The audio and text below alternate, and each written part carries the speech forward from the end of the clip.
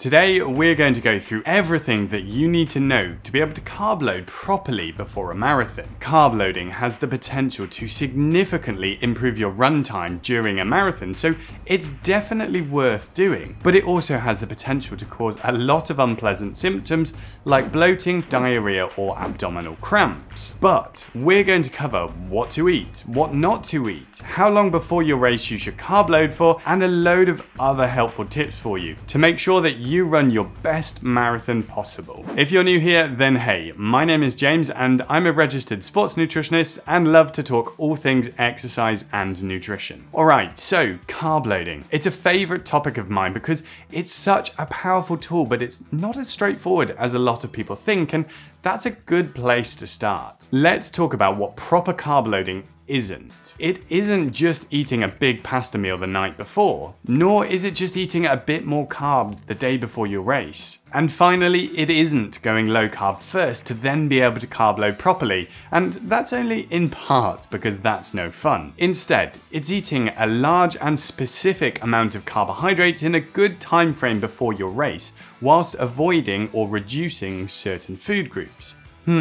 That sounds pretty boring and complicated, doesn't it? Well, don't worry, it's not that bad, and I'll walk you through everything. I've also created a carb loading plan which you can download for free to help you out, and we'll go through that later. As a very quick explanation as to why you want to carb load, it all comes down to energy reserves and what you need to fuel you through a marathon. Your body has two main sources of energy: fats and carbohydrates. Fats are essentially unlimited when it comes to energy because the average person has over 50,000 calories worth of energy stored as fat. But carbohydrates are limited, and the average person only has about 2,500 calories worth of carbs stored in the body as glycogen. When you run a marathon, a large proportion of energy is going to come from carbohydrates. So this, plus the fact that carbs can run out, means carbs have to be the focus before and during your marathon. By carbohydrate loading, you maximize or even go above the usual storage amount of glycogen, which is extremely helpful for you because it reduces the chances of you bonking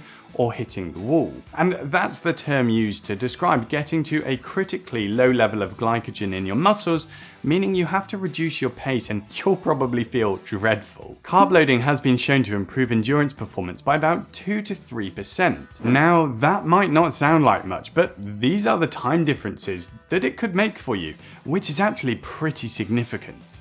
The first and big thing to talk about is just how much you need to eat to carb load properly. The guidance is to eat about 10 grams of carbs per kilogram of body weight per day, which is actually quite a lot. So let's say you're 70 kilos, that's 700 grams of carbohydrates. This is the amount of carbs in different foods to give you a bit of perspective on this.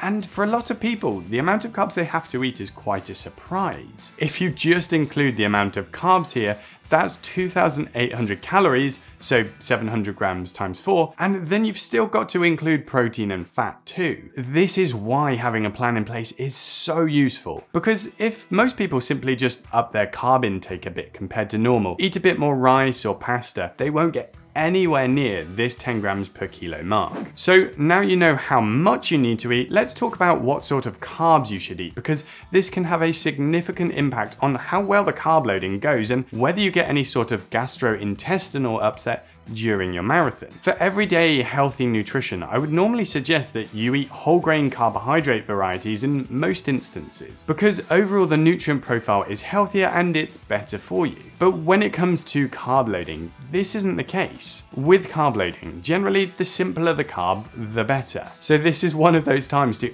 absolutely go for white bread over wholemeal bread, white rice over brown rice, and to make sure you include some sweets and sugary drinks in your food. The whole grain varieties contain more fiber, more protein, and more fat, and you don't want any of those things in any large amount when you're carb loading. Your focus is carbs, and those other nutrients are just going to make you feel more full, bloated, and there's a higher likelihood that they will still be around your gastro tract on the day of your marathon, meaning they could contribute to an upset tummy come race day. Sweets and carbohydrate-based drinks are an easy way of consuming simple carbohydrates with minimal protein, fat, and fiber in them, so they work perfectly as part of a carb loading plan. So stock up on your favorites and get them down you. Next up on your list of things to tackle is how long to carb load for and whether you should do a low carb period first. So the current evidence suggests that even 24 hours of proper carb loading is probably sufficient to maximize glycogen stores before something like a marathon. A study compared muscle glycogen stores after 24 and 72 hours of carb loading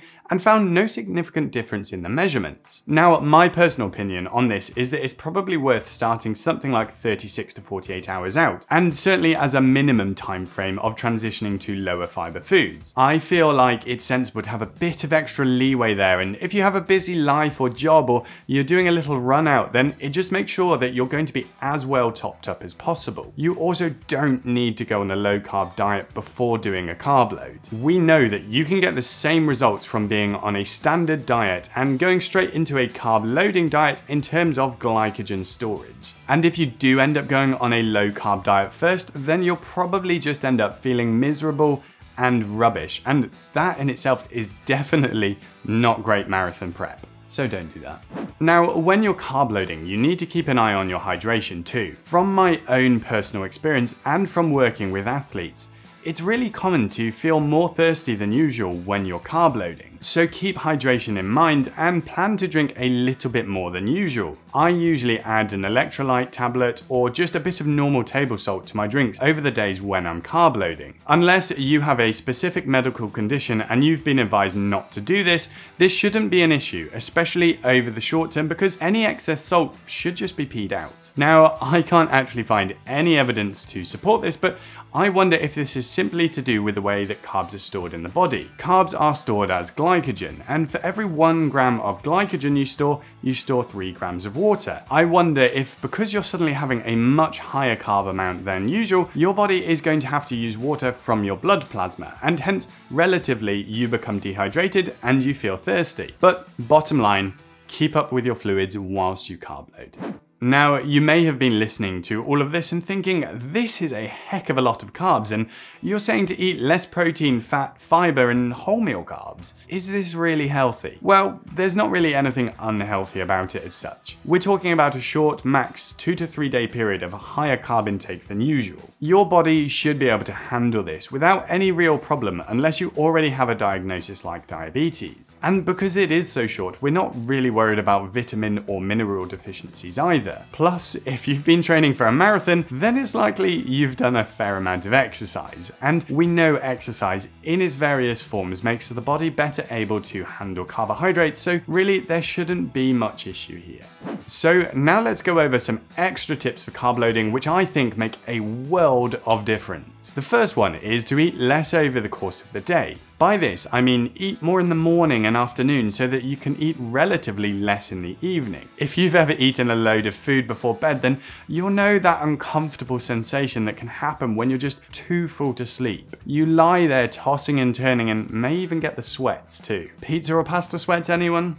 So my suggestion is to just taper what you eat over the day so that you can feel better in the evening and hopefully get a good night's sleep. My second big tip is to make sure you include carby drinks in your plan. If you consume carbs just as whole foods, then it can feel way too much. So liquids are an easy way of adding carbs to your day. Sports drinks are great for this purpose because they're usually full of simple sugars as well as a bit of sodium or salt, which will help with your hydration too. Third on my tip list is to practice in advance. Don't just plan to do it a couple of days out from your race and throw caution to the wind. My advice would be to practice once or twice at least 2 to 4 weeks out from your race. Even if you just try it for 1 day, make sure that you feel comfortable doing it and you can tolerate all the foods that you've picked. If not, you've got time to change things around and fine-tune it for you so that come race day, it's no stress. And last but not least, use a carb loading plan. Because of pretty much everything I've mentioned in this video,